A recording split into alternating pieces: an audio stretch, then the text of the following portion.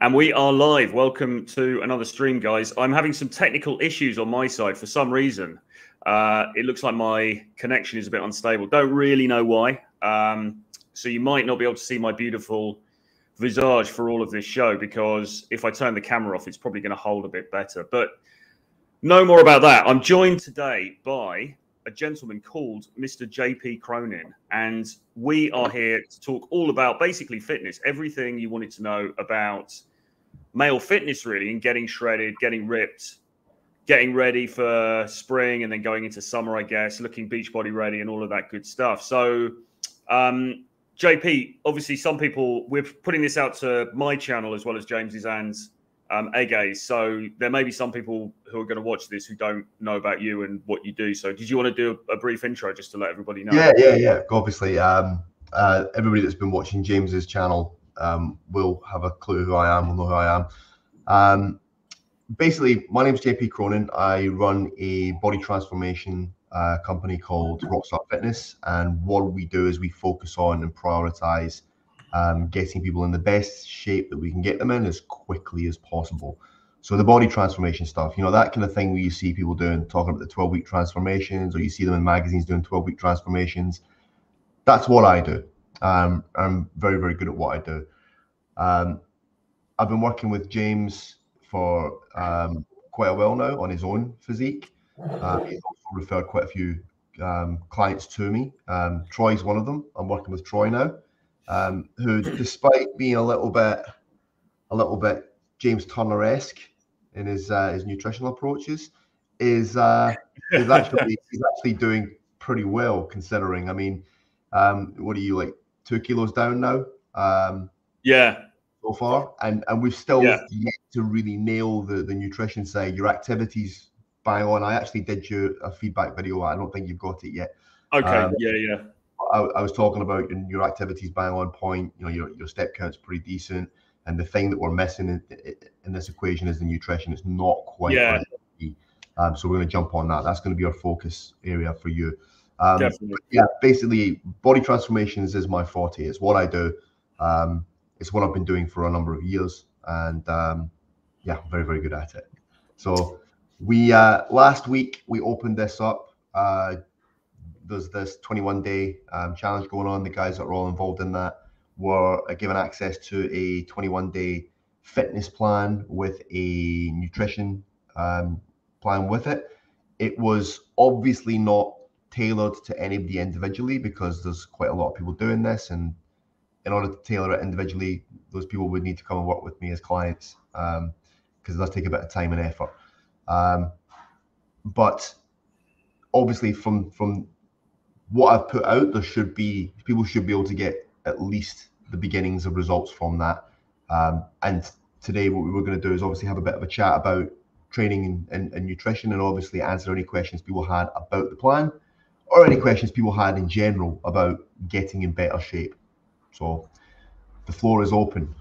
Absolutely, because basically, as JP's saying, this was originally going to be just for the people who were on the challenge, the 21-day challenge, and those people are obviously invited, and we're going to prioritize their questions if they have questions to put into the chat. But we wanted to just broaden this one out and make it available to the wider public as well, because obviously, you know, I mean, fitness and getting in shape is such an important aspect of male self-development, isn't it? I mean, well, I guess you're a little bit biased, but would you say it's the most important thing? I mean, it's arguably it is, right?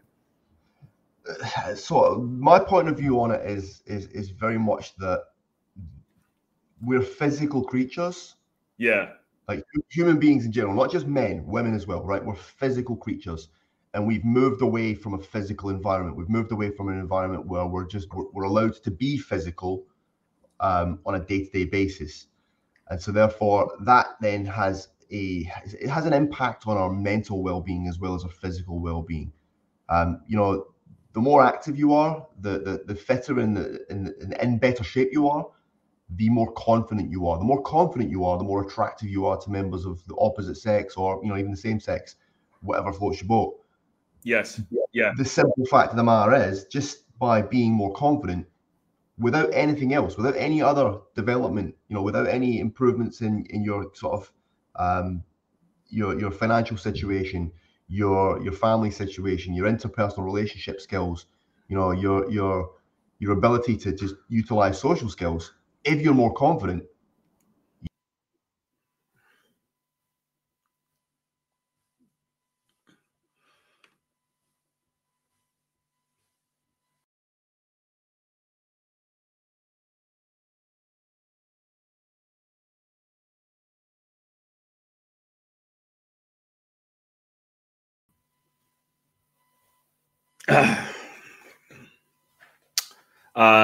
Yeah, sorry about that. I think we just fell out of the stream there for some reason. Guys, sorry about this. Can you just say in the chat if this is still working, if you can see or hear me? I think JP's back here. Sorry about that, man. I think there's some problems at this end with the internet.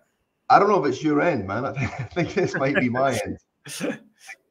It seemed a bit kind of odd. Anyway, I think I got up to the point where I was saying that if you're more confident because you're more body confident because you're training, you're taking care of yourself, it gives you an edge. Yes. And that's a huge thing for anybody that's looking to just stroll up and talk to a woman. Like, yes. I mean, you're opening with a random woman that you've got no clue how it's going to go. If you're feeling that little bit better about yourself, it's going to go better. It's just a self-perpetuating thing. Yeah. You know? And you don't need to be in amazing shape. The fact that you're actually making an effort to get in better shape itself makes a huge impact. It's a huge deal. Yeah. Yeah. Because it's one, it's letting you know that you're getting better daily. You're developing yourself. You're working on yourself. You're feeling better. You're moving better. Your energy levels are higher. Your hormonal levels, your testosterone levels get higher. You start to feel a little bit more vigorous. Your mental state's improved. But not just that. Any woman meeting you that sort of gets to talk to you and figures out that, oh, this guy's actually making an effort to improve himself. That itself is a big deal. You know, they're not just looking at you from the point of view of this moment right here. They're looking at you and they're thinking about this moment right here, but what's the potential for down the line?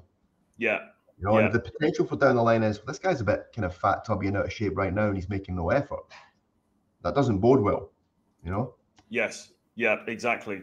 Exactly. And I mean, like, the mental component is such a big part of this, isn't it? Because you're right. Obviously, looking good in your Speedos or whatever for the beach is one thing. But also, it's just how you actually feel about yourself when you walk down the road, when you walk into that social situation.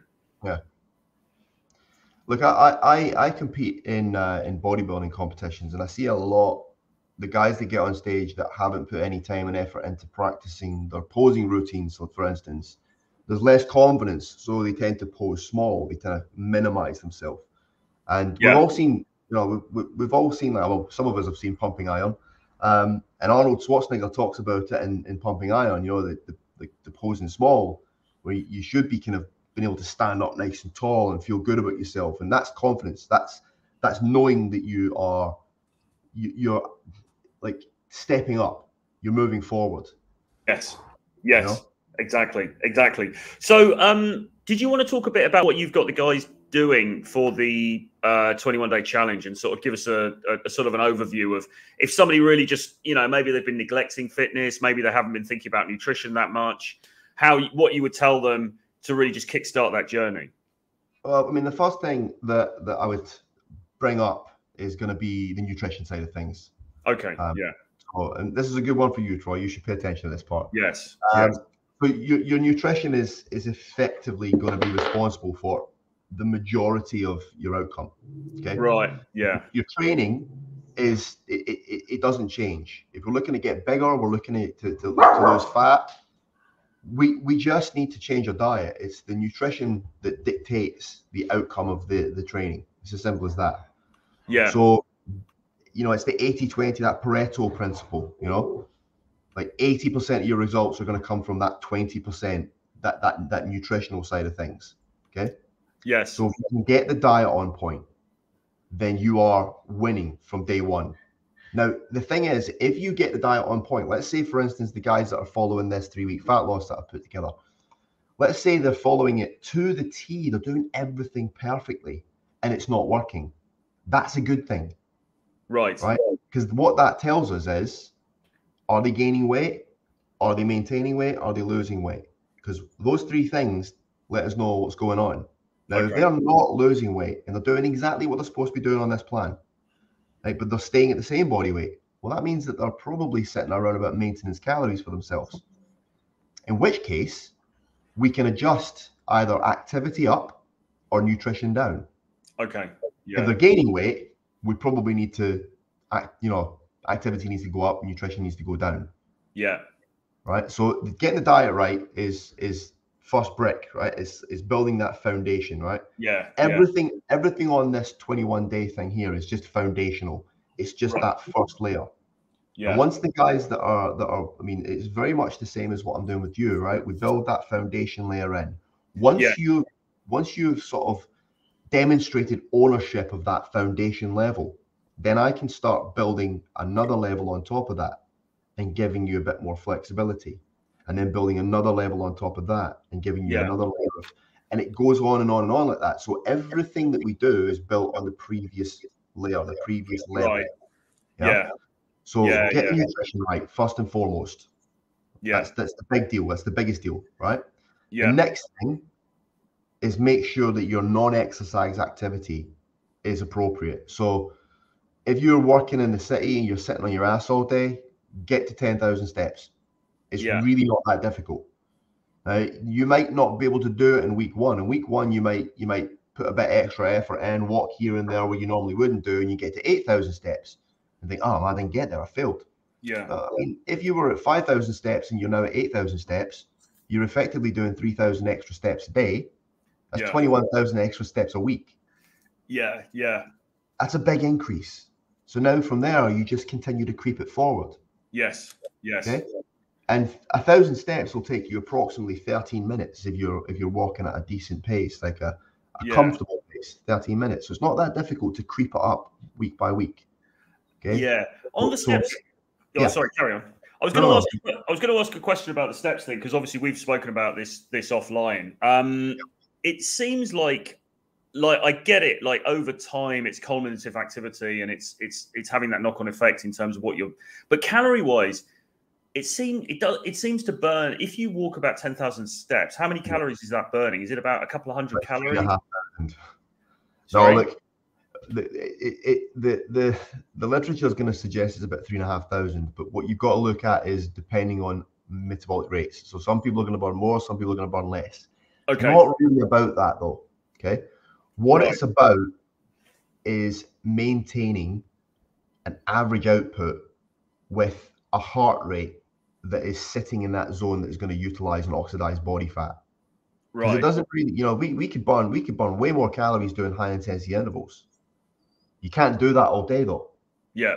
You can maybe manage, like if you're really going for it with high intensity intervals, you maybe manage 20 minutes at the best. Yeah. And then it's game over. Now, yes, you get additional EPOC, excess post-exercise oxygen consumption, when you do things like high intensity intervals, and that does increase the amount that you're breathing over the next, say, 24 hours, which means you burn a few more extra calories. But versus having that kind of continuous heart rate in the fat burning zone because you're walking a lot, it's nowhere near as effective. Right. Yeah. Get the steps up. Get the steps up, especially if you're eating in a relatively low calorie intake. Things like high intensity intervals, all this stuff where you're like, it really gets my heart rate up. I'm working hard. Yeah. People want to work hard. People want to work hard because it makes them feel as if they're getting something out of it. There's going to be an outcome, right? Yes. The problem with that is it's glycolytic in nature, so it requires a lot of carbohydrates to fuel it. Now, we don't really want to be utilizing carbohydrates as a fuel for our cardio. We want to be utilizing carbohydrates as a fuel for our resistance training, which is actually high intensity, and it kind of taps into that same energy system, but it's also doing things to protect your muscle mass and to build some muscle mass, depending on how your body composition is and your training age is at that point in time. Those two things are going to be what happens. So we don't really want to take away from our ability to take care of the resistance training. So we want our cardio or our activity to be as low impact as possible so you can recover from it. Right, I see. The better you're recovering, the harder you can train when you actually go to the gym to do your resistance training. Yeah. But you've also got that constant all day, every day.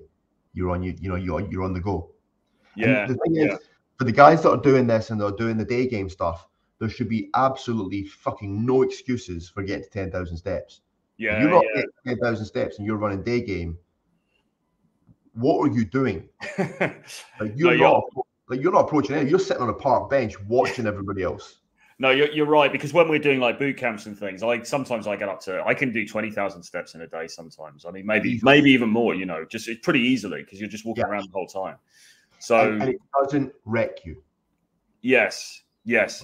So when I was asking you about running, because I always quite liked a bit of running as well, but you wouldn't recommend. It's not an either or, because running's obviously giving you more potential injury. It takes more out of you. So running is going to be what falls into the category of moderate intensity, steady state cardio, which is actually the hardest to recover from. Okay. So, we want to look at this in a hierarchy of things. So low intensity, steady state cardio, i.e. walking, very easy to recover from. You can do a lot of it and it's not going to crush you. Yeah.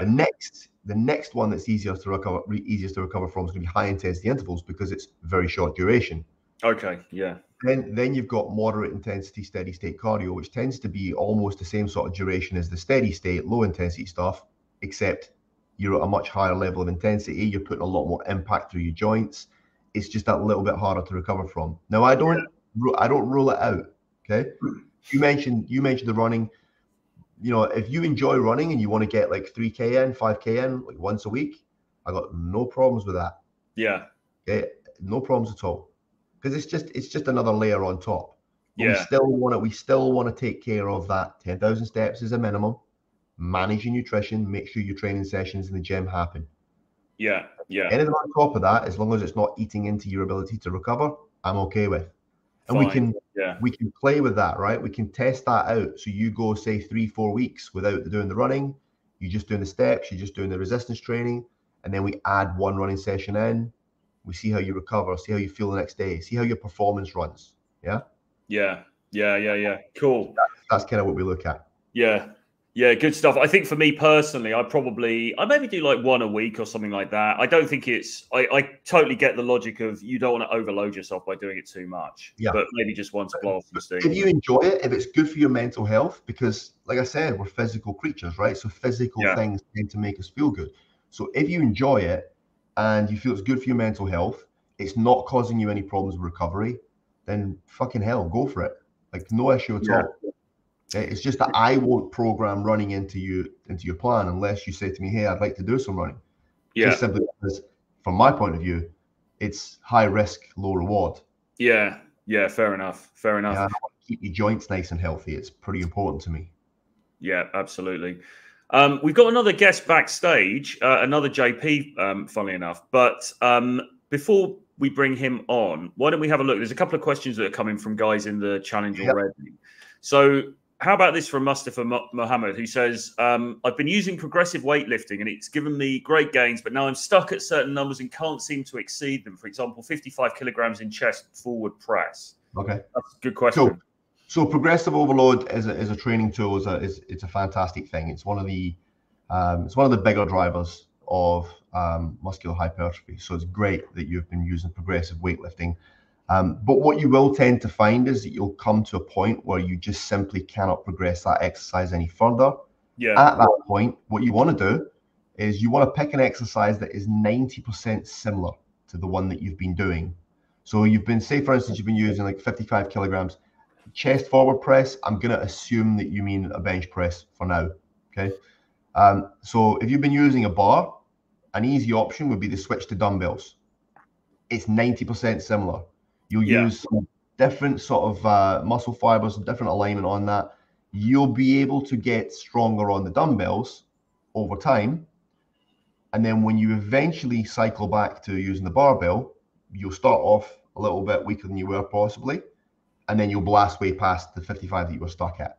Yeah. So what I tend to do is I tend to have like a rotation of 3 exercises. So for instance, if I was doing flat bench press, I might switch from a flat bench press to like a Smith machine bench press. Yeah. Right. So now it's stabilized. so I can get a little bit more out of it. And then after the Smith machine bench press, I might switch to dumbbells, and I'll do those for a period of time until those tap out, and then I'll cycle back to the barbell. That's interesting. And that way, I'll be able to go past where I was previously with the barbell, because I'll have worked on my pecs with them, with the bar stabilized, so I'm not having to use so much muscle to stabilize. Then I'll have gone back to dumbbells, which require even more stabilization than the barbell. Yeah. And I'll have got stronger with all those stabilizer muscles with that additional pec that I've built. And then I move back to the barbell, and it all comes together. Yeah, that's really interesting, because I mean, what I found, and we'll probably get into this more, I don't want to make this a personal training consultation for me, but this might be of some value to the audience. What I found over the years, because I've actually been, people probably wouldn't believe me, but I've actually been going to the gym for a long time. I've been going in, and I've done various, I've gone through periods where I'm really rocking it. I've gone through periods when less so. I've had, trainers and stuff in the past. What I found is my journey, and this is totally on me, but my journey's been a bit like that. So there were periods of time when I was getting, the weight was pretty high. I was doing pretty well. And theoretically, there's this idea, you should just, it's this linear progression, and you should just sort of like, it's getting heavier and heavier the whole time. For me personally, it hasn't worked out like that, because what sometimes happened is, say I had an injury or I was ill, I had to take some time out of the gym, sort of it went back down again. Then I go back, and, I think it's partly to do with my implementation of habits, because I'm probably not notating everything carefully enough and going, right, I want to push back to this level. But do you ever see that with other clients where it's sort of going up and down a bit over a stop and start? Yeah, over a longer period, let's say, over like 10 years or something like that. What do you do? It's to go wrong, because most people, when they start back again, try and go back in at a level that they were at, relatively close to where they were previously. Yeah. And so they end up either hurting themselves and having to take a little bit more time off, or just being a little bit too sore for too long after the workout and having to push the next workout back by a fair amount. And that just kind of stalls your progress out. And also there's the psychological part of it, right? Which is that, there's Rob, that's one of my clients. You walk back into the gym and you're just disheartened because you're not moving the sort of loads you were previously, and it becomes psychologically kind of painful to go, because it reminds you that I used to be stronger. So you've got to be able to let go of your ego when you're in the gym. You've got to be able to say, look, it doesn't matter what I did before, right? Yeah. I've bench pressed 140 kilograms for 6 reps. I can't do it right now. Yeah, doesn't bother me. Like, doesn't bother me at all. Like, if I want to get back there, I'll get back there. Yeah. Okay. But if it doesn't, if it's not part of my sort of, if it's not going to impact my outcome, I don't care. Yeah. The mission is all important. The mission is all that matters. Yeah. The modality that you use to get there, the load that you use to get there is not important. What's important is that you can put together something that you can be consistent with over time. You can train, you can eat, you can do your daily activity in a consistent enough manner that you hit your averages, your average number of calories, the average number of steps, the average return on your investment in the gym. Yeah. You get a little tiny bit stronger each session, and you put that together over a longer term. Yeah.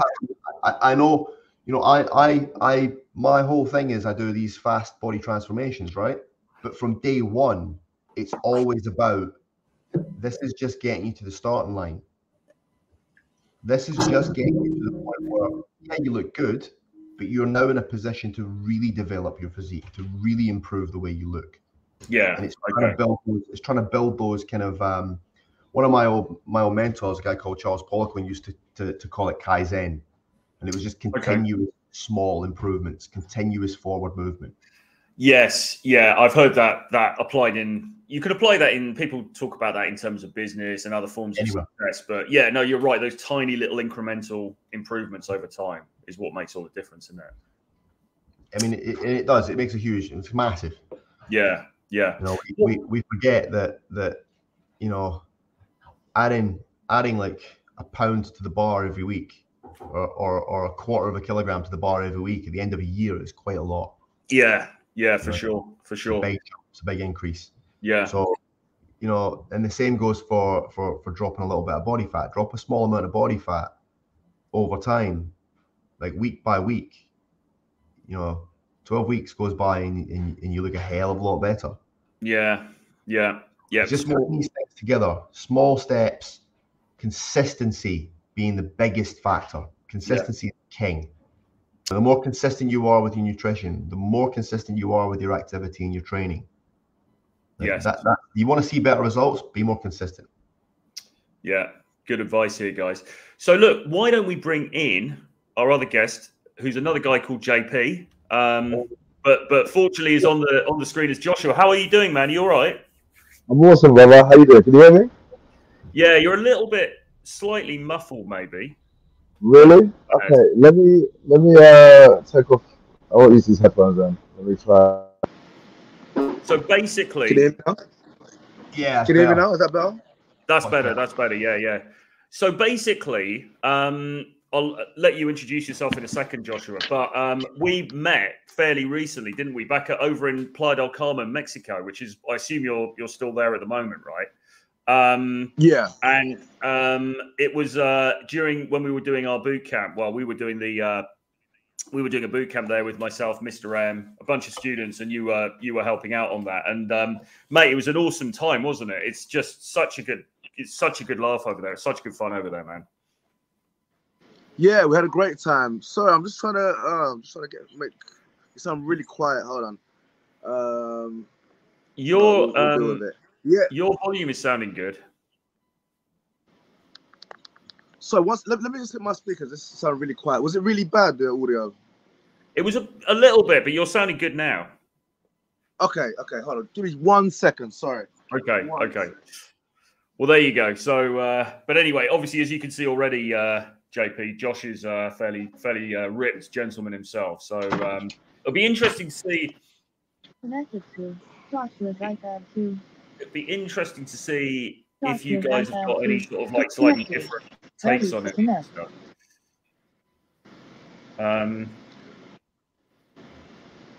Sorry, give me half a second. No problem. First time using StreamYard. All right. There's always these technical issues. Can you hear me? Yes. You can? Yes, good. That sounds a little bit low, man. Also, I'm getting an echo now on me as well. Going well. Okay, all right. We'll just do. Okay, cool. We're good. All right. Sorry, what did you say? Good stuff, man. Yeah. No, I was just saying it was a great time meeting you. So you're based in Mexico, right? Obviously, you're from London originally. So did you want to tell the guys a bit about who you are and what you do and how even how you met Tusk, if you like? Yeah, for sure. Yeah, well, my name's Joshua. I'm a body transformation specialist. I've been training clients professionally for about 5 years now. I've been training myself for 12 years. But this is my life. Like, the reason I started training was because I had lots of self-confidence issues. So I had a very feminine physique, so skinny upper body, and I had huge glutes and big thighs. So imagine that.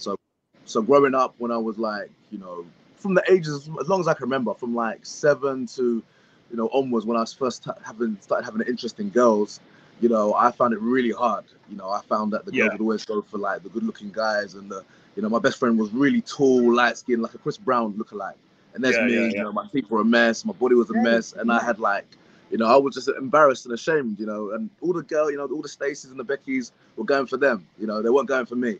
So I was like, I'm tired of this. I want to feel good about myself. I want to have the hot girls. And, I just realized, I had one realization. I went to a carnival in London. I think it was in South London somewhere. And I remember seeing these two or three black guys, and they were surrounded by these girls. They were huge, big muscles. And I was like, that's the secret.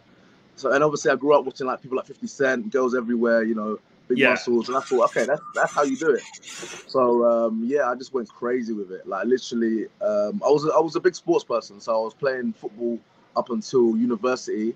And then when that stopped, I changed that with the gym. And it took me about 6 months to really see any progress. I made it a big thing that I didn't look at the mirror for 6 months. Okay. I was like, I train in big T-shirts. I'm like, I'm not going to look at the mirror. How this is going to work is that I'm going to focus on strength. And so I just focused on that. And then, after 6 months, you start getting compliments and girls start noticing, and all of a sudden, you know, guys start respecting you more, and it just became, when it hit that point, it became an addiction. Right. And then I just never stopped. And, you know, it changed my life completely. And it's probably where I base most of my confidence from, I'll be honest. You know, some people base their confidence on money. Some people base their confidence on maybe their personality or their job, maybe. Like, for me, fitness, you know, and it's given me so many opportunities. And it's got to the point now, like, you know, like, obviously, fitness is not everything. You can look great, but if you are shy, I see it all the time, guys looking great. I mean, guys look great, girls will go up to them, like, it's fine. But if you're shy, you don't open your mouth, you know, you don't you don't hold eye contact, you don't communicate clearly, you can still struggle with women. So it's not everything. But if you can communicate, you know, game, and you've got the physique, it's game over. You don't even need money. You could be broke. It's game over. It's a wrap. And you see that if you play the common, you can see that. Like, come out here, guys.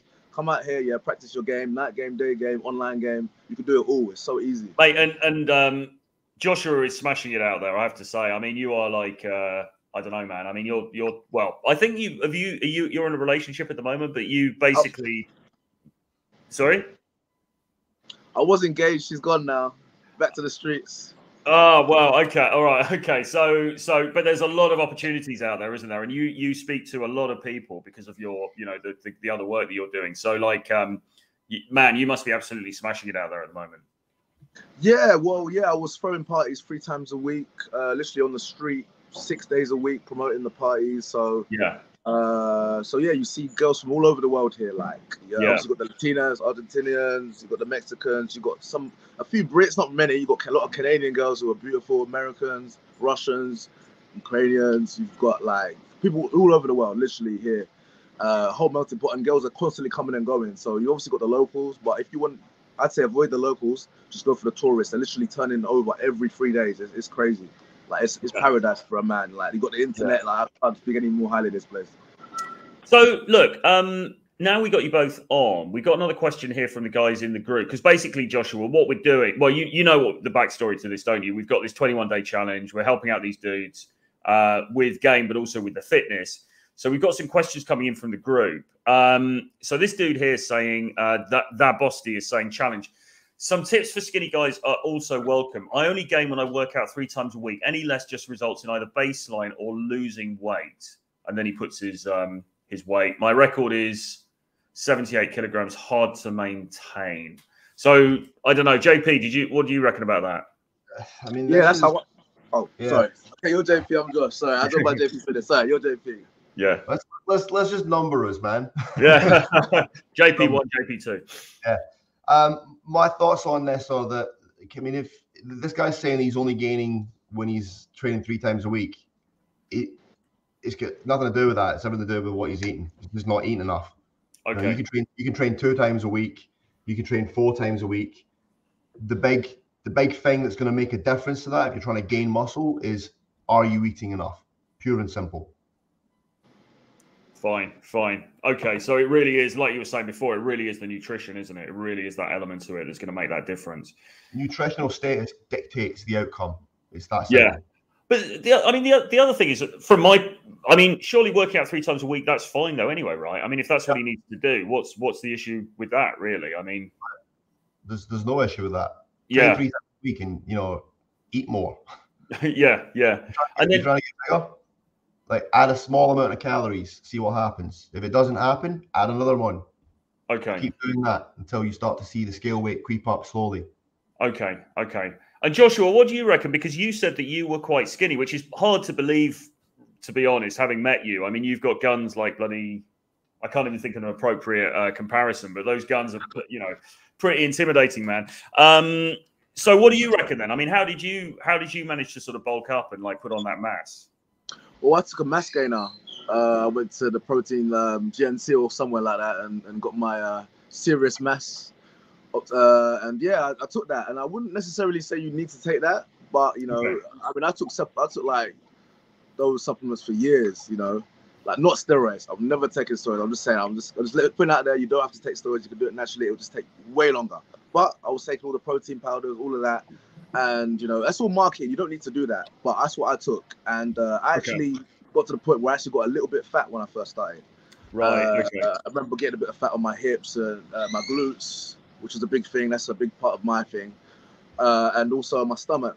So I have to do the cutting thing. I would say, guys, don't do the bulking and cutting. But if you're really skinny, just go all out. Like, I would say, you know, at the beginning, it's so hard that just eat whatever you need to. Pizza, burger, do what? You probably say something different, JP, but I'm saying because, you know, so many people that don't... I'm gonna agree with you, right? I mean, if you're trying to gain weight, you're trying to get bigger, you were using mass gainers. That's the same thing I'm talking about, right? It's just more calories, it's more food, it's more intake, right? Yeah. That's simply what it comes down to. I mean, I'm not a big fan of the kind of main gain thing where, you know, you don't do the bulk and the cut, because I think that like you're not going to gain significant muscle mass by kind of following that approach versus eating a lot of food. And you know, it's kind of about managing. When I say bulk and cut, I'm not talking about like get sloppy. I'm not talking about get fat. Right? I'm talking about stay within a certain level of your body composition as you push calories, as you increase calories, and you get more and more used to tolerating a certain amount of carbohydrates and calories in general over time. You just keep creeping it up until you get to a point where it's like, okay, this is the tipping point. I'm actually starting to tip the edge. You mentioned Josh gaining a little bit of fat around the hips. You know, when you hit that point where you notice that things are starting to slide, that's when you pull yourself back into a diet. And it's like a cyclical thing, you know? You're just going through like a period of revealing the muscle that you've built and then a period of improving the muscle that you've already got. But other than that, no, I mean, I don't really have too much of a problem with guys when they're first starting out. They're trying to get the calories in and they're struggling to get the calories in, adding a bit of junk food in. I don't have a problem with that at all.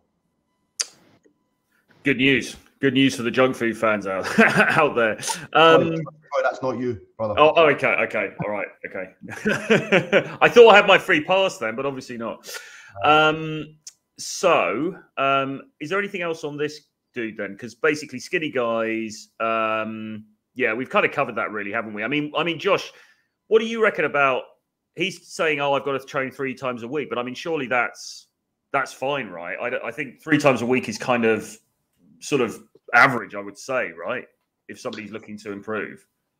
Yeah, average. You want average results? What we're going for here? Well, you're probably in that gym every day, aren't you? That gym down in on 5th Avenue.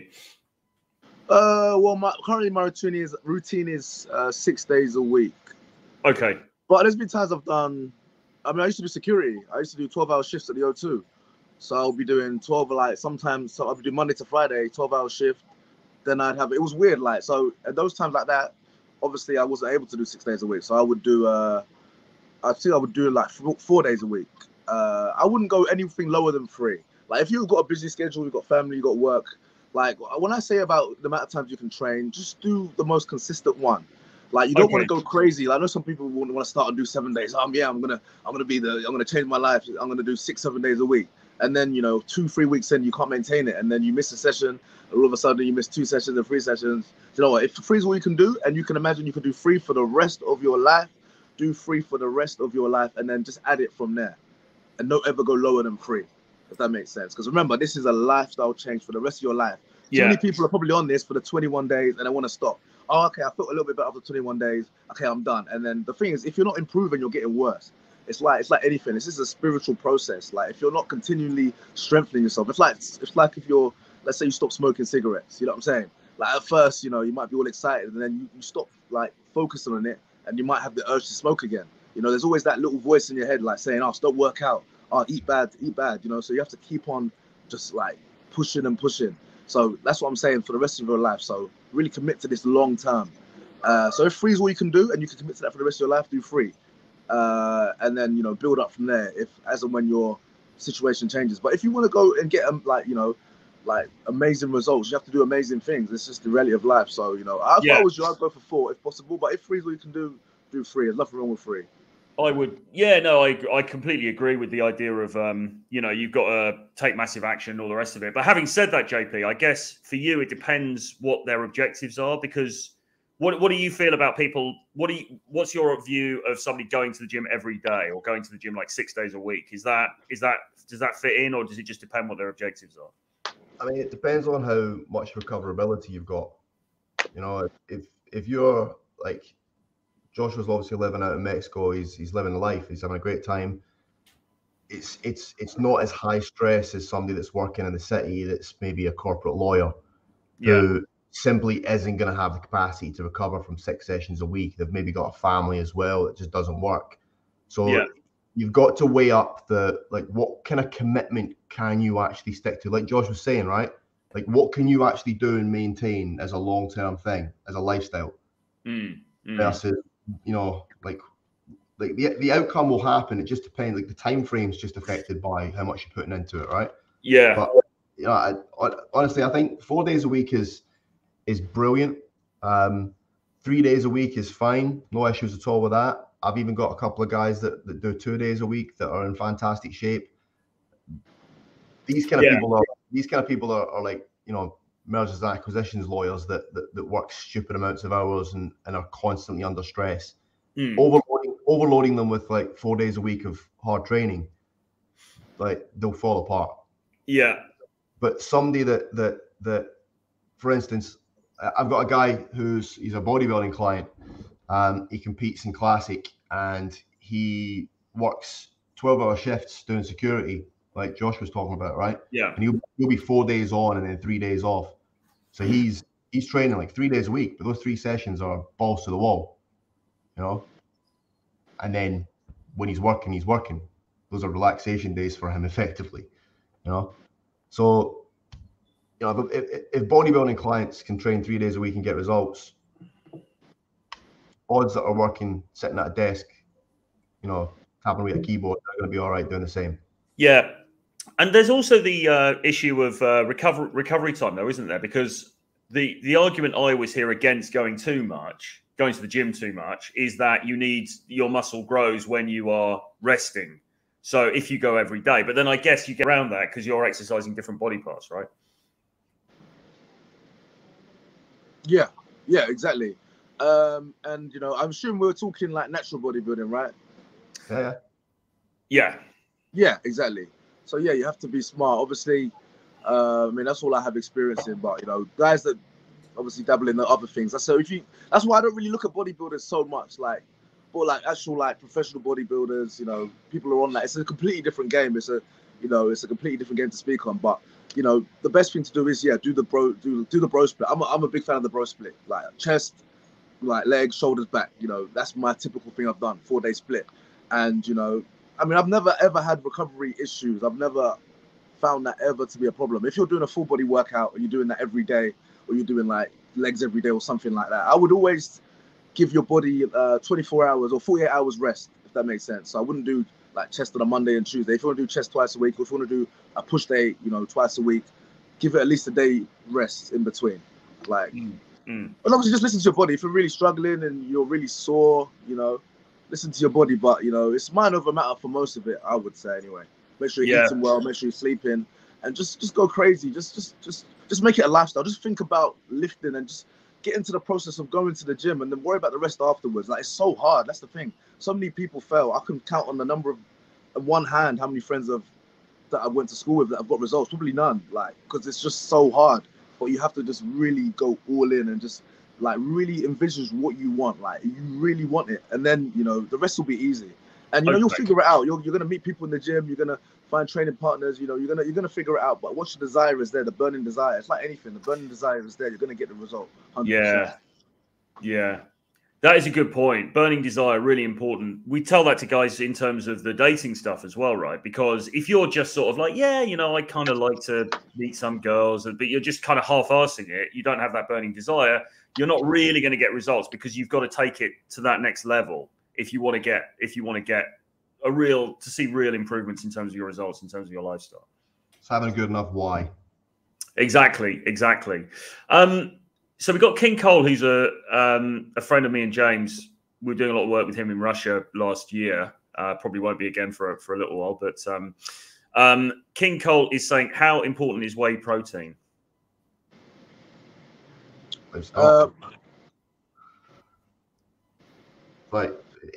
just a source of protein. You can replace it with anything. You can replace it with chicken. You can replace it with egg whites. You can replace it with pretty much any animal protein. Okay. If you're just looking to keep it low fat, then liquid egg whites is a good replacement for it. Okay. It's not essential. Protein intake is mostly about overall protein throughout the course of the day. As long as you're getting enough spikes of muscle protein synthesis from enough feedings, it's really convenient. Yeah. It tastes nice, and it's a good thing to have as a stopgap, but it's not essential. Okay. Yeah. So Josh, just to you add to agree? that, yeah. Do you know what? For me, yeah, I think it took me until I got to Mexico to realize the marketing manipulation that I was under for so long. You look at all these bodybuilders, you know, even my friends, they're all influencers here. They're all like literally do their set and then they conveniently drink their protein literally afterwards. Like, it's so funny to watch. But you know, it was mental, and I actually think that actually helped me because I remember every time I felt like I ran out of my protein and I was going to the gym, I felt like I wasn't getting results. So really, it was a mental thing for me.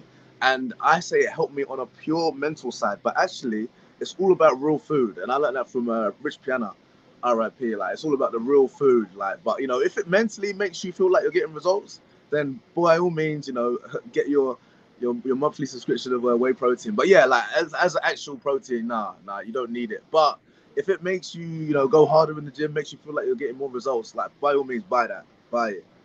Do whatever it takes. Just play those little mental games with yourself because it is hard. I can't keep saying it's hard. Just keep do whatever you can. Do little cheats. Well, like JP said, it's definitely it's definitely convenient, isn't it? Right, because it's definitely gonna, if you know, you need to eat a certain amount of protein per day. If you're sort of somewhat struggling with that, it's definitely going to help you to bump up there quicker in a fairly easy digestible form, right? Yeah, no, this is convenience. It's Yes. pure convenience, and that in itself is a good enough reason to have some in stock. But you shouldn't put too much stock in it's like being necessary. Like, there's nothing in this is necessary. There's no exercise that you have to do. There's no food that you have to eat. You have to find the stuff that works for you and that you can fit in. Right. So it's about realism, not like optimal. Optimal's brilliant. Like the optimal program on paper, the optimal diet on paper is fantastic. And if you can stick to that, brilliant. But most people have a hard time sticking to optimal. But if you can find that middle ground, that realistic that they can stick to, that still sits within the averages, then those people will get in shape. And it's a consistency thing. Yes, indeed. And then Brad has got the question that I think we're all basically is on the tip of our tongues. But how do you get your abs to pop out, though? What's the simple answer to that? I mean, from my point of view, like some people have got genetically good abs, right? And they're going to show regardless of whether they're training them or not. I never train my abs. Like, if you've seen any pictures of me on stage, I don't, you know, if I train my abs, I'd be probably wasting 15 minutes a day that I didn't need to waste because I don't think it's required for me. But for other people, they have relatively shallow abs, or they have, you know, like a shallow abdominal wall. It might be a good idea to train them. But the simple fact of the matter is you're not going to see them unless your body fat level is low enough. So, you know, if you feel like you've got shallow abs, or, you know, if you've not been lean enough to see them before, then, you know, get lean. But if you've been lean enough to see your abs and they're still a little bit on the shallow side, then yeah, you might want to do some abdominal training. Okay. It's like a, you know, this sort of question is a little bit too ambiguous because everybody's different, right? You look at somebody like let's go with Josh. How are your abs? You got thick abs, right? Well, do you want me to answer the question? Yeah, go for the actual question that we have. Okay, so the way I would say, because I'm looking at your picture, Brad, and you look like quite lean. So maybe you're asking that from like a skinny fat perspective. Now, as JP was saying, like it's all about body fat percentage. Yeah.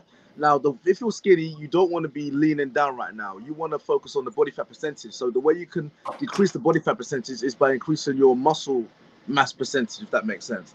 So if you're a skinny fat and you want to get your abs to pop out, build the muscle first. And then once you lean out, you know, all the compound movements, all this exercise, you're going to be building your whole body.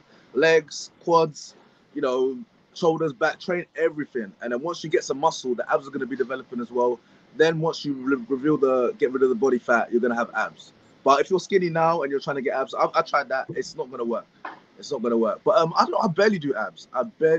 If anything, I'll do abs a little bit. I'll do like maybe 3 exercises a week. But the main thing is when you train your whole body, you're lifting heavy, the abs are going to be there because, you know, it's your core. Like every time you move left and right, it's your abs. It's all moving. So number one, focus on building the muscle. The abs will come when they come. Like don't be going to the gym and then just looking at your abs. Just it will come.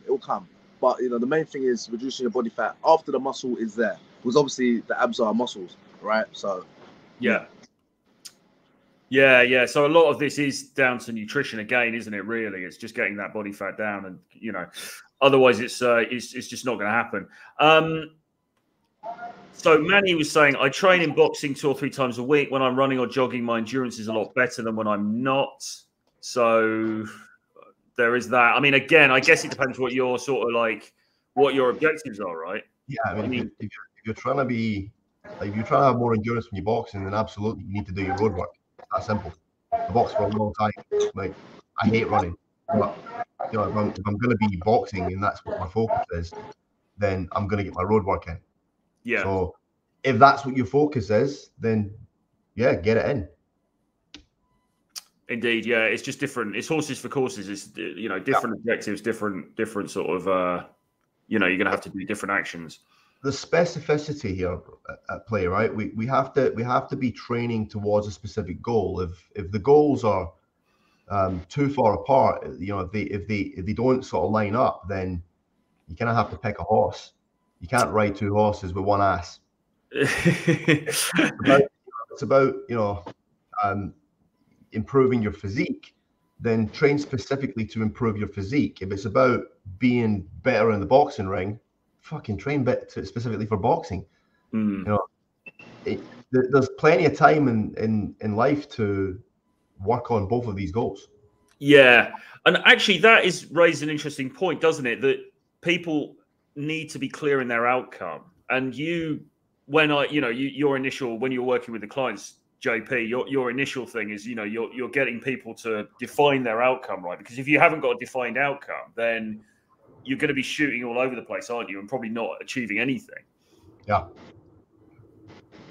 I mean, having a defined outcome allows me to build a roadmap. You know, it paints a picture of where you are right now, where you want to get to, and that allows me to sort of build that roadmap. Without that, you're just sort of pissing in the wind. So it's pretty important to know where you are and where you want to be. Exactly. And then Josh, have you got anything further on that? Yeah, exactly. It's so true what you're saying, JP. And you know, we're talking about dating, right? So I guess we're talking about aesthetics, or am I wrong? It's aesthetics, right? I would hope so. Otherwise, I'm wasting my time. Yeah. I don't want to swear, but yeah, why do what's the boxing for? Are you trying to fight someone? You know, you box, you know, you're gonna get arrested, like, unless, you know, self-defense, you know, unless you find it fun. Like, if you want to get girls, it's aesthetics, wide shoulders, slim waist, big arms, big chest, you know. Look at the most aesthetic guys, you know. Look at all these Gymshark athletes, all these Vanquish athletes. Like, look how they look. Like, look at the attention they're getting. That's the look you want to go for. And when you're setting a goal, go for the most unrealistic goal you can go for, and then just spend years doing it. So I'll be honest, my you know, when I first started training, I didn't, you know, I just wanted to get big. After a year, I discovered a guy called Simeon Panda, and, you know, he was the 14 years natural guy. Now, you know, you can say, you know, he's fake natty, whatever you want, but I believed him. And I, with my whole heart, I was like, I want to look like that guy. Like that, you know, you look at his comments, all the girls are just like, it's crazy, the comments he was getting. So I was like, oh, that's the secret. So yeah, you know, I set a completely unrealistic target, and I'm still, you know, a way off where he is. But because I set the unrealistic target, me not hitting that target means that I'm way above everyone else. Like, not everyone else, but most people, you know, in terms of the gym, because I set that target so high. If I said that I just wanted to gain a couple kilos or look a little bit leaner for my holiday, I would have given up a long time ago. It wouldn't be worth waking up at 5 a.m. before work to go. Like, why am I going to do that? Why am I going to have all these meals? Why am I going to be dieting? Like, what's the desire? Like, it's like, people say it's hard. Like, it's hard and it's easy. I love it. Like, for me, it's meditation. It's fun, you know. And when you start getting results, you get the bug. You know, girls start liking you. Like, you're gonna love it. You're gonna fall in love with it. But until you get to that stage, you know, you just need all the willpower in the world, because, you know, we all know those guys that, you know, they go to the gym for 4 weeks, and then they stop, you know, got another 4 weeks and they stop. Like, that cycle is horrendous. It's the worst cycle in the world. You're wasting time, resources, money, energy. You know what I'm saying? Get to that point where you feel good, and then 10x it. It's like Grant Cardone. I'm a big follower of Grant Cardone. 10x rule. You know what I'm saying? He wants to make probably 100 billion. He probably wants to be a trillionaire. So the fact he's got a billion or whatever, it's like, okay, you know, and he's still going to keep working. You know what I'm saying? If his goal was to make just a million, you know, and by the time he even got to 500,000, or even he got to $1 million, he's probably going to just relax and the money's going to go down. You have to just, you know, keep setting targets, like never retire, keep working, and then that's when you're going to really get the wow transformation, and the girls are going to love you. And the game, you're going to be playing game on easy mode. Easy mode. It's, you know. So your results, your dating results now, compared to what they were before, it's night and day, is it? Oh my goodness. Now it's the point where, you know, girls are trying to just get too much in my space now. I'll be honest. It's like, now I'm following the rule. I'm following who's that guy? Black Dragon. The once a week rule. Don't date a girl more than once a week. Sometimes I know it's hard, you know, she wants to come over. You got to limit it to once a week. I'm being honest. That's the problem you're gonna get to. Once you get to the other side. I feel for you, man. I think a lot of people watching this, they're all shedding a tear at these issues that you're suffering from. Well, the thing is, if you're here as well, you're gonna have all these like South American women who maybe look at you as a opportunity as well. So it's not even just the look. It's just like, this guy's from England, you know, he's a cool guy. Yeah. What's it like over there at the moment? Is it still really busy? Still like loads of people around? And man, it's booming. Since you last came, we're approaching spring break. So now the weather is perfect, and it's just another level. It's another level. I need to get back over there at some point soon. I don't know how long you guys have got, because we've been on for, well, me and JP have been on for about nearly an hour now, but we've got a few more questions if you've got a bit more time. Sure, man. Yeah, go ahead. 1 meal a day, good diet. Horses for courses, right? There's no such thing as like the one way of doing things, but I think 1 meal a day, you're missing out on a lot of possible opportunities to spike muscle protein synthesis. So it's not just going to the gym that's going to help you build muscle, right? You spike muscle protein synthesis when you go to the gym, but you also spike muscle protein synthesis every time you have a meal. So we want to have frequent meals spread out over the day. 1 meal a day, if you can fit all your protein into that and all your carbohydrates and all your fats for the day into that, you're still going to be missing out on massive opportunities throughout the day. There's only a certain amount of protein that you're going to be able to synthesize in any one hit. It's not necessarily about whether or not you can absorb it. Right? Your body will just excrete anything it doesn't need anyway. It's more about, can you utilize it once it's been absorbed? So I think if there's a case that can be made for intermittent fasting. I mean, I operate like a modified intermittent fast when I'm dieting. Yeah. Where I don't, I mentioned this in the last call, right? I don't eat before 11 a.m. Because that allows me to push all my meals back. So I don't get hungry at the end of the day when most people struggle when they're dieting. Like towards the end of the day, when there's nothing going on, you're not working, you've not got anything going on, and you can sit around a board, that's when the cravings hit you. That's when the desire to eat hits you. So I operate a kind of a modified intermittent fast to avoid that, but I wouldn't go down the route of 1 meal a day. Yeah, no, fair enough. I have a couple of other things that are kind of similar to the acronym, right? I tried GOMAD. I don't know if you've ever tried that, Josh. It's a gallon of milk a day. On top of your daily intake of food, you drink a gallon of milk. And I also did JawPad, which is jar of peanut butter a day. Jesus. I need a lot of calories. Yeah. I need a lot of calories. Like, Josh, you were talking about it previously, being a skinny guy when you were younger, right? When I started this, I weighed 142 pounds. Like, my walk around weight now is 205. So, you know, I get, look, the skinny guys, I get where they're coming from. It's hard. It is hard. Yeah. But you just, like, it's the eating that's hard. It's not necessarily the training. It's eating enough food to gain muscle tissue. Yeah. For the skinny guys, for the guys that aren't skinny, the eating's the easy bit. The dieting's the hard bit. So it's kind of like, there's a balance, right? We're always managing food volume up or managing food volume down, depending on the person and the goal. Yeah, yeah. Hot and Steamy says, Joshua, do you need a license to carry those guns? You're gonna make me start flexing on camera in a second. Yeah. but there's a question here. Arms, how often should I train them? I mean, that's fucking ambiguous. Sorry, man. I feel like JP's the quality of the questions is not up to scratch today. No, it's not that. It's just that, you know, how often should I train my arms? Are your arms underdeveloped? Right. Yeah. What's the rest of your week looking like? What's your body composition looking like? You know, yeah. When you think about training arms, are you just thinking about your biceps? A lot of guys, when they want big arms, they do nothing but bicep curls, and they're missing out on fucking 2/3 of their upper arm development. Now, most of your upper biceps, some guys are going to have genetically good biceps. They'll have really, really short attachments, and it'll be easier for them to get large biceps. But they might conversely have pretty small triceps. What are you going to work on? You're going to work on the thing that's not genetically that strong. You still have a bit of bicep work in there, but you got to assess where you are right now. Assess what your arms look like. The small muscles, they can recover pretty quickly. You know, you can train them quite frequently, but it depends. It's the answer that we should almost be giving to every single one of these questions to begin with.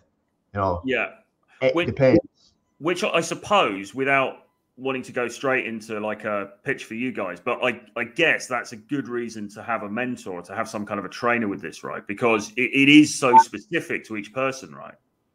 Pretty much. I mean, like you've been through my assessment process.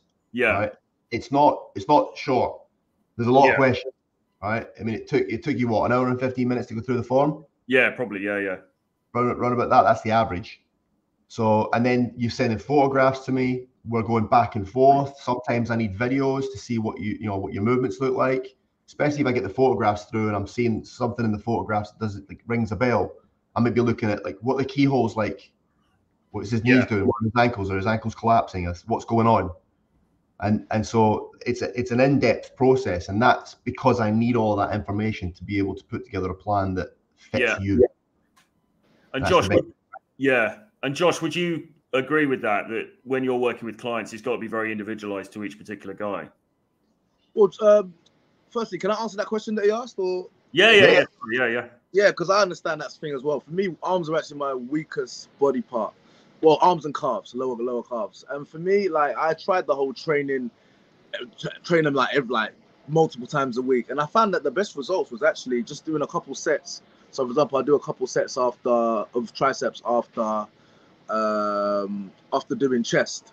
So typically, you know, I'll do maybe 6 to 8 sets of one exercise afterwards. But I used to have an arm day, and I actually found my better results were actually doing a little bit less. And I learned that from, I can't remember who I learned that from, because you're actually working your triceps when you're doing like all the chest exercises. You're working your triceps. When you're doing back, you know, you're working your biceps as well. So but then just try experiment. That's the thing. As you said, you know, you can find a mentor that can kind of do the experimentation for you, or you can experiment yourself. You know, give it 2 months of doing it like multiple times a week, and then do another 2 months, you know, of doing it maybe a couple sets like I'm suggesting, and just see what works for you. But in terms of the mentoring, like, it is so crucial. That is, I mean, I can't believe, we've taken an hour maybe to get to the point, maybe, because before I stepped in the gym, I hired a trainer. Like, this is probably the secret to the success, because I saw all my friends, you know, I was in university, I went to Brunel University, West London, and they were all going to fitness first, and they all had their protein shakes and their gloves, and they were all like ready to go, you know what I'm saying? And they would get excited for 2 weeks and stop. And I saw this.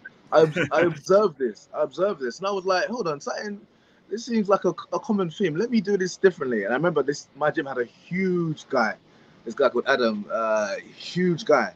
And I was like, Joe, how much for a program? All I did was pay him like £50, whatever, for like a little, you know, student prices, little PDF thing. And I followed that like the Bible, everything he said. And, you know, a lot of the advice is advice that he couldn't have sold me when I first started.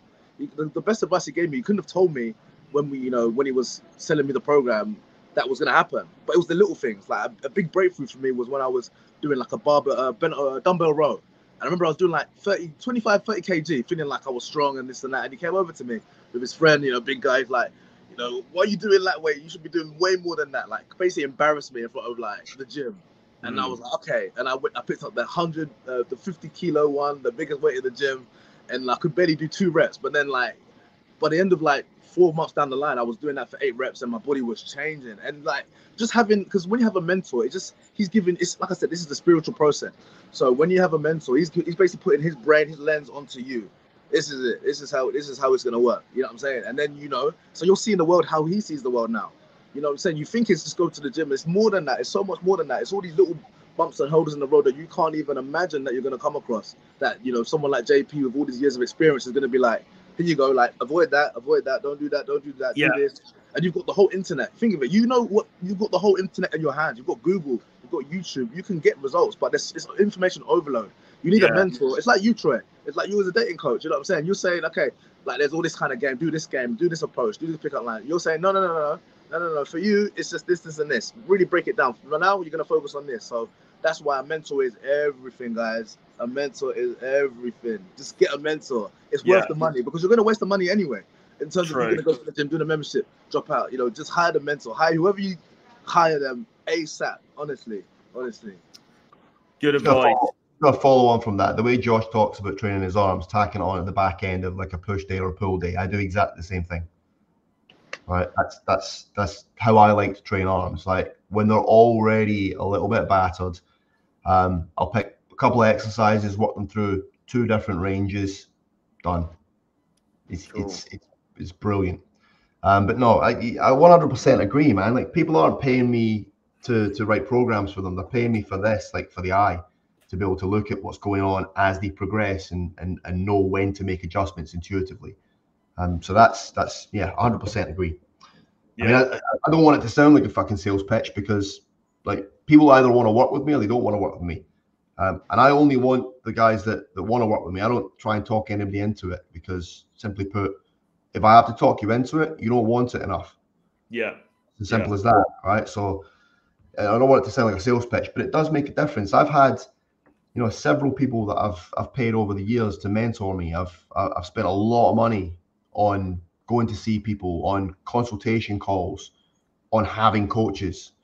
My first couple of bodybuilding shows, I had a coach for myself. It's important, because it takes that to be able to see, right, how does this guy's process work? Which part of that process worked for me, and I can then take that away and make it work. Some of it does work, some of it doesn't work. Sometimes you learn what not to do, and that's still a positive. Yeah. 100% agree. Exactly. Well, look, let's round it off now, because we've all been on for a little while. But there is one last point here. Max Paw says, "Can I get as fit and strong age 35 as I was age 19?" How fit and strong were you at 19?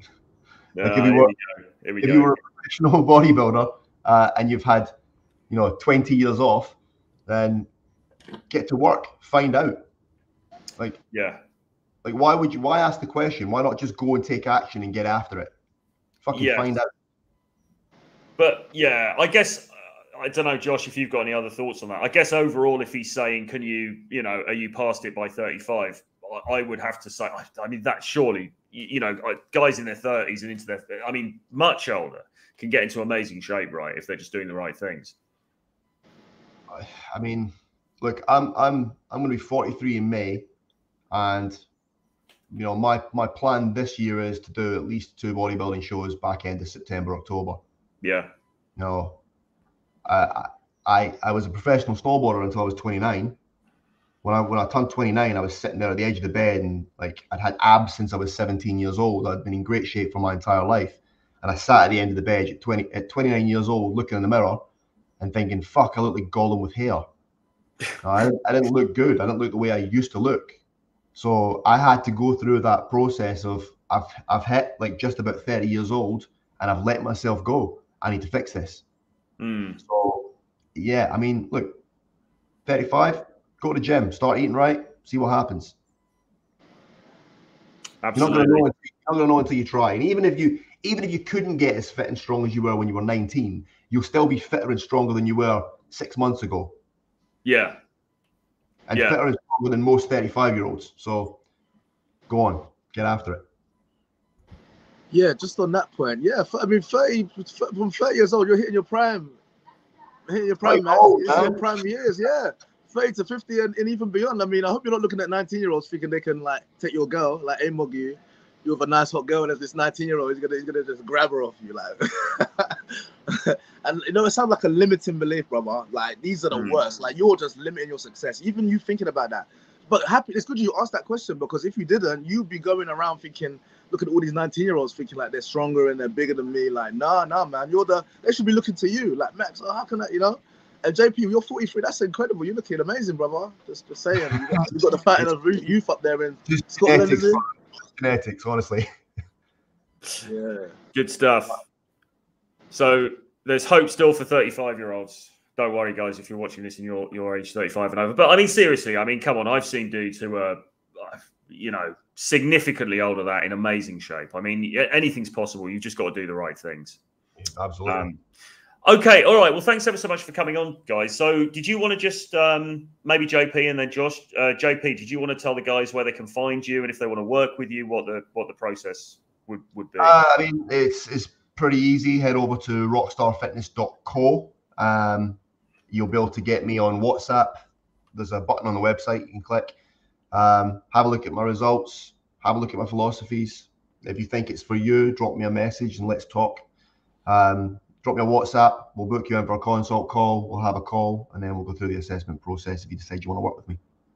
Great stuff. Great stuff. And Josh, what's the situation with you? Are you working with guys just in person locally, or do you do any online consultations, or what's the where can guys find you? Yeah, I've just opened up my online coaching program. See, I'm looking for 7 guys who want to reshape their bodies. So the best way to do that is hit me up on Instagram, instagram.com/joshua.the.god, and DM me, reshape, and then let's get cracking. Good stuff, man. Good stuff. So that's Joshua the God. Yes, Joshua.the.god. Yeah, we're all gods. We're all gods. We're descended from God. We're made in God's image. So, you know, we could talk another bit about that, but yeah, we're all gods, and I'm one of them. So let's go. Awesome stuff, man. I'm just trying to type it in, actually. Is that Joshua with an H and then Joshua? No, yeah, JOSHUA.THE.GOD on Instagram. And I should put Joshua Palmer. Come with Joshua Palmer as well. Okay. Yeah. Is it showing up? I'm just typing it onto here. So, guys, check out Joshua the God on Instagram and get in touch with Joshua. And JP is rockstarfitness.com. So check out those gentlemen. .co. Oh, very sorry. Okay, rockstarfitness.co. Sorry about that. Yeah, so check out these fine gentlemen online. And yeah, it's been a great show, guys. Thanks ever so much for coming on and for helping the guys out. Great talking to you, Josh. Thanks, yeah, good talking to you, JP. And Troy, thanks again. Good speaking to you. Thanks for having me on. I'm always ready to go whenever you want me. Yeah. Absolutely, man. And hopefully we'll get to meet up again soon in Mexico. Awesome, brother. All right, guys. See you soon. Bye-bye. Thanks, bud.